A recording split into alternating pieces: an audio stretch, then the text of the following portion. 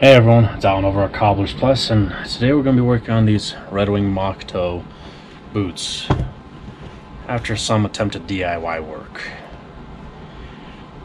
Leave it for the professionals, please. But for those of you who are curious, this is the model 8138, if you're curious.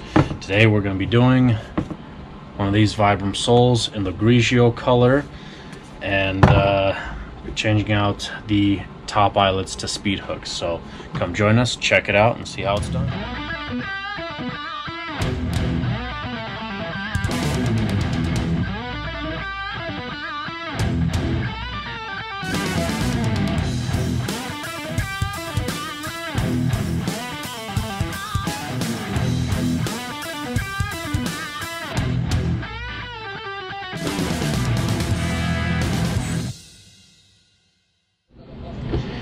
Alright everyone, so thank you for joining us, and like I mentioned, we're going to be working on these RedWing boots here that a gentleman tried to do himself. So now it's time to take it apart. The only dilemma is that he kind of pulled that midsole up a little bad in that spot, so I'm not going to be able to cut it the same way I would usually, but we'll still manage.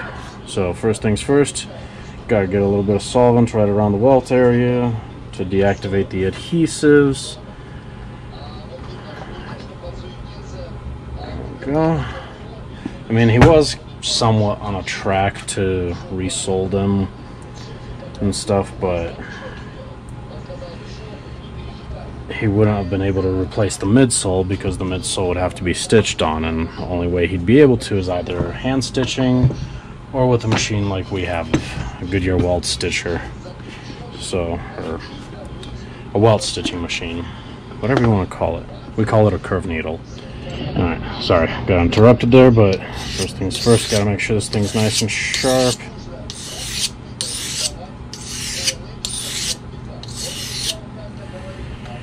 Alright, now some of you knife users and stuff may say that's the wrong way to sharpen a knife or something.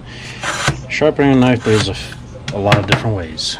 There's certain knives, there's no way I'd ever use one of these things here to sharpen it, and certain knives that I'll do certain angles or directions. But yeah, that's the way it goes. Now I got another call. Sorry, it's one of those days where phones are going off left and right and everything. So we got little girl's birthday coming up and everything, so a lot going on. Alright. But anyways, at this point I'm just splitting the midsole away from the welt by cutting through the stitches, and that's simultaneously separating the glue since it's deactivated with the solvent and everything. So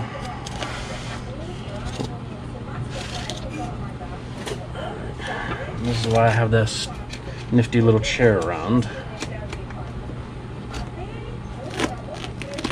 revealing that cork underneath. See all that? Here comes the hard part. This is the part that he was already messing with, and I have to be careful because this midsole that they use is a little bit on the softer side from RedWing, and so sometimes it makes the knife want to angle a certain way, and if I do it wrong, it'll cut through the welt. So success. So he was on the right track if you were just to replace just the sole without replacing the midsole or the cork or anything like that. That's a doable thing. So alright, so I'm gonna throw that out. Now obviously there are some times that we save the soles and everything, but in this case we're not needing it. It's not going to be usable for tracing or anything like that. This little thread here I'm going to cut off. It's just some thread.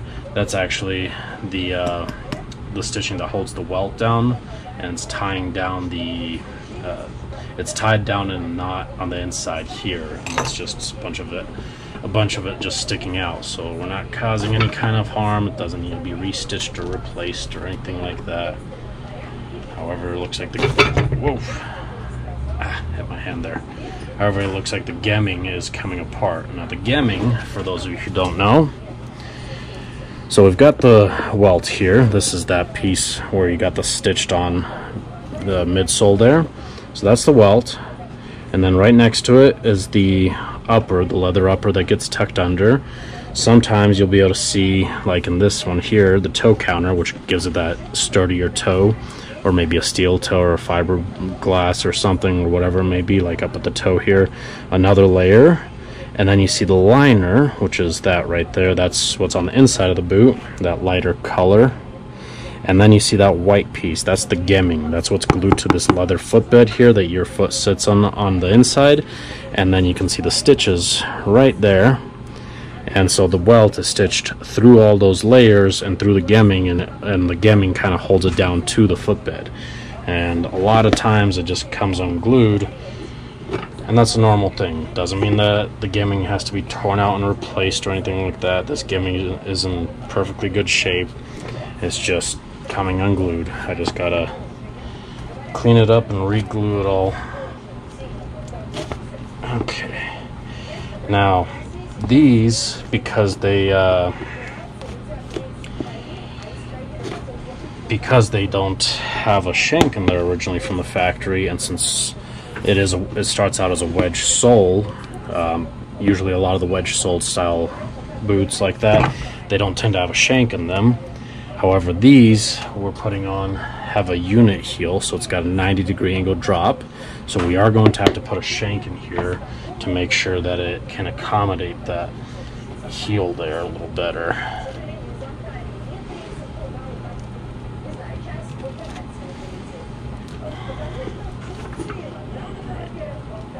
Let's see, man, the cork is gummy. But anyways, so that kind of gives you that base idea of what's going on here. At this point, I'm just going to clean out the rest of the cork here.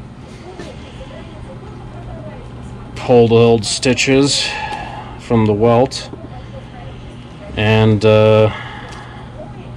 replace the cork, get the shank in there, start getting ready to put on the midsole and everything. So I'll just kind of show you guys step by step, not much else to explain. So yeah, maybe we'll just do a little bit of a fast forward of different things and stages, but that's what's going to be done, is clean out the rest of the cork, probably on the sander or something. I'll do what I can by hand, so I'm not wasting your time. Stitches will get pulled, cork put in, shank put in, and then the midsole put on there as well. Now, one thing I will do though, before I start messing with it, right at that spot where he was cutting it, or I was trying to cut it, sorry, constantly getting interrupted here. That's why I can't get much work done, but yeah, I just gotta pull out this piece of thread here, otherwise it's gonna get in my way pretty badly when it comes time to remove the stitches. Alright, so I'm gonna go ahead and move on and do what needs to be done. So just enjoy watching it through the process of how things are done.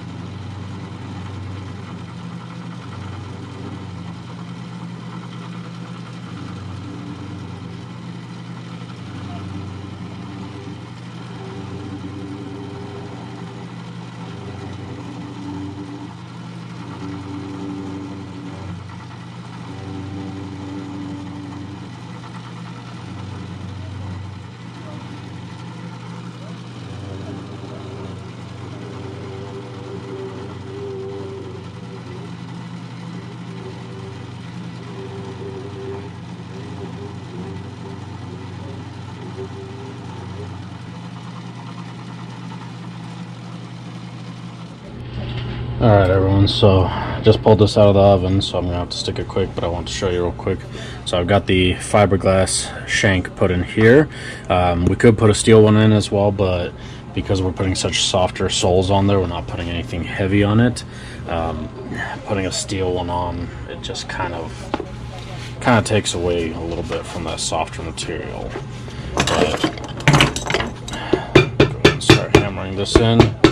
So this is predetermined density cork instead of that hot cork like these had before in them.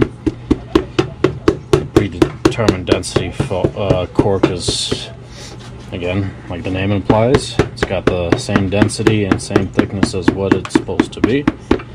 Where the hot cork, unfortunately, although it sounds great and it's quicker to apply and everything, unfortunately, if you put too much in there, put not enough in there, it won't do so good with the shoes, or boots in this case.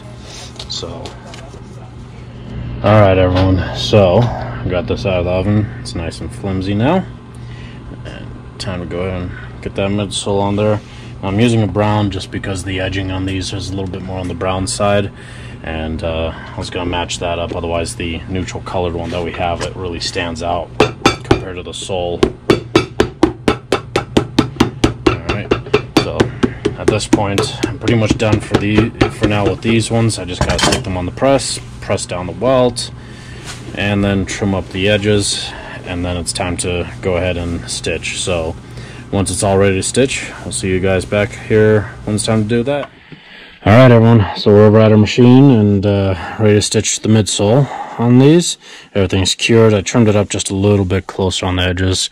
There were a few spots that were just kind of sticking out that I didn't like, so just ran to the trimmer real quick. But you can go ahead and open this up. Some of you like seeing sometimes the mechanics of it all, but I'll go ahead and do that. We've got white thread on the bottom, so that means the white thread's going to be up top here. That's what was there originally, and I just got black for underneath here. Nothing too fancy. We'll get the sole to cover it up anyways, but I'll go ahead and get started here.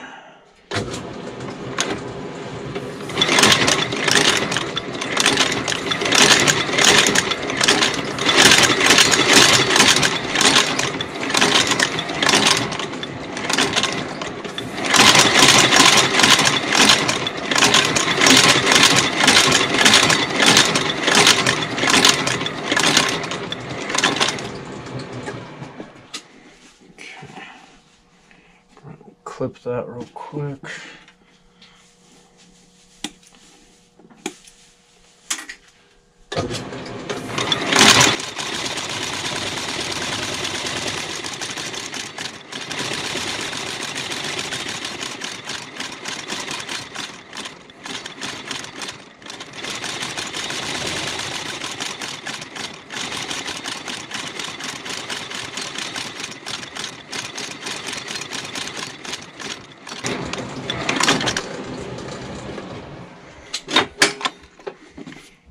Go.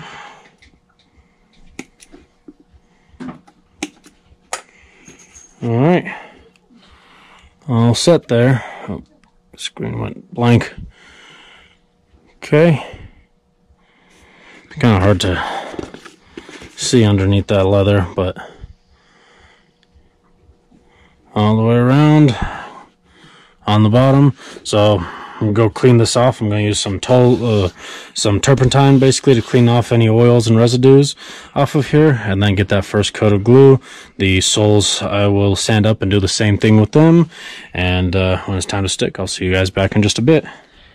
Alright everyone, so I got these trimmed up this morning after they kind of cured all around. This area I did on the 5-in-1, but the back of the heel here, however, does not fit under the machine so well, so that I have to do by hand with a knife. I already did the left foot. Let's go ahead and do the right one. And so I just use a knife like this. I got it already sharpened up, but it's just a matter of being careful, making sure that the leather upper is out of the way, and angling the knife too simultaneously. So because if I accidentally angle it inward too much and everything, then it's gonna basically make the sole beveled inward, and we don't want that. So either it has to be a straight cut, or the safer bet is beveling it outward during the cutting process. But at the same time, when you're trying to bevel it outward, the dilemma is that you're angling the whole knife basically, and you can accidentally cut the upper a little bit. So it takes a bit of practice of getting the hang of it and stuff. Plus, as you can see, I'm also simultaneously pulling on the loose piece that's going to go in the trash later, so that the knife doesn't get wedged or anything in between the materials. Now, I'm going to get up and wedge this in between my body and the table.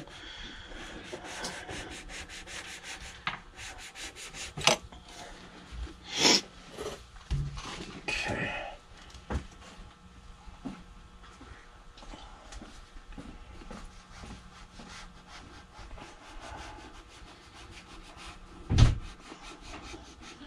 And as you can see, I have to do short slices around the majority of the area and not just large slices, because when you do large slices, again, you're going to cut the boot itself. So there we go. I've got a good chunk of it off already. Obviously, it's not very even or anything like that, as you can tell, but this just at least removes the bulk of it, so that when I start sanding it, I'm not having to sit there on the sander for too long, because when you sand it for too long, the material heats up and so does the adhesive, and then the adhesive deactivates a little bit. It will reactivate, so adhesives have kind of that fine balance. Heat activates it, but it also deactivates it.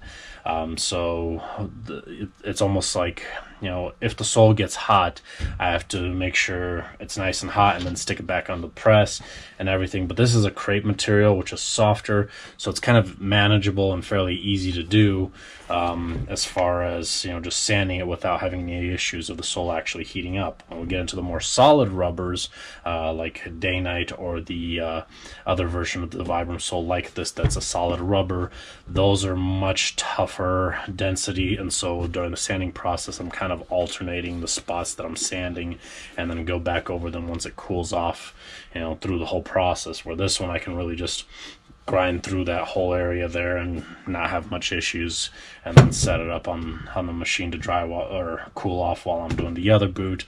By the time I'm done with the second boot, I can move on to the next machine, which will grind it down even more fine. So that's what I'm going to go ahead and do. I'm not going to do too much more talking during that sanding process and everything, but just sit back, relax, enjoy it if you like, or fast forward, whichever one works. Usually it's kind of sped up anyways, but I'll go ahead and move on to the sanders now.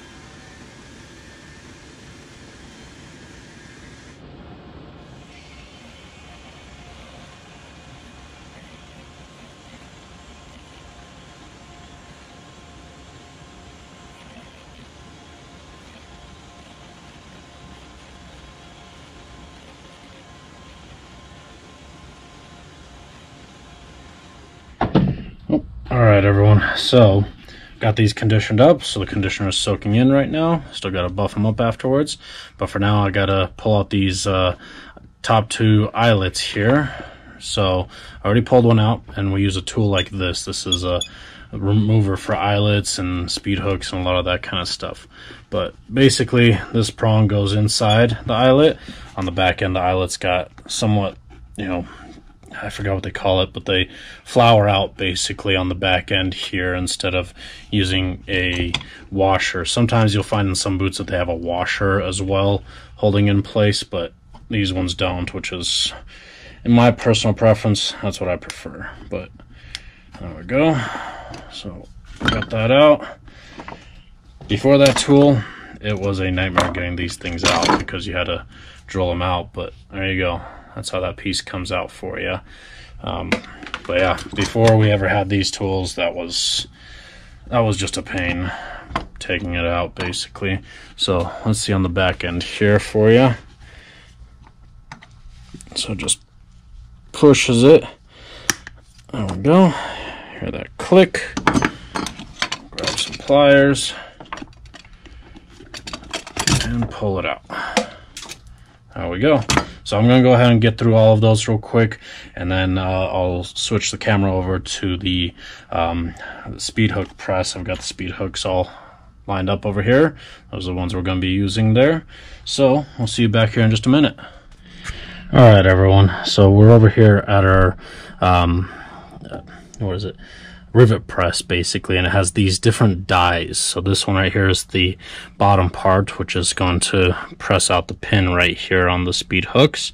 You can see it's got that kind of split there, and this just gets screwed into the top here, and then come on, there we go. And then I've got the bottom die where it's already got the speed hook loaded in there. As you can see right there, this little piece right here alone costs more than the entire press. These dies get kind of pricey sometimes. Just, you know, it was kind of interesting when the first time I found out about all the prices in our industry of certain things when I was ordering things. I was like, wow, that is kind of intense there. So, all right, but, so I'm going to leave that there. The pin's just going to go straight through. And I've got these kinds of washers here. They're a little bit different shape, but that's because the hole here is kind of large. And so I already did one. You can see right there. That one turned out beautiful right there. And so that's what we want it to do. You can see how it gets flattened out and everything on the back end. And then right there does that. So it's kind of like a perfect finish on that one. So put that there. Put the washer on. Okay, and then basically just takes a lot of arm power. Sorry, my hand might be in the way there. Okay.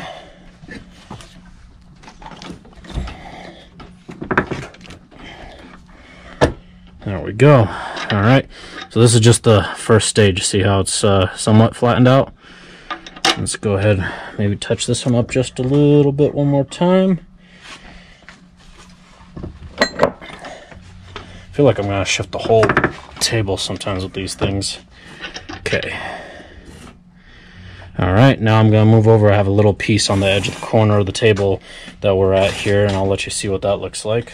All right, so I got this little piece here. Might not look like much, but it's actually a little attachment for the die. I left it on here on the hook.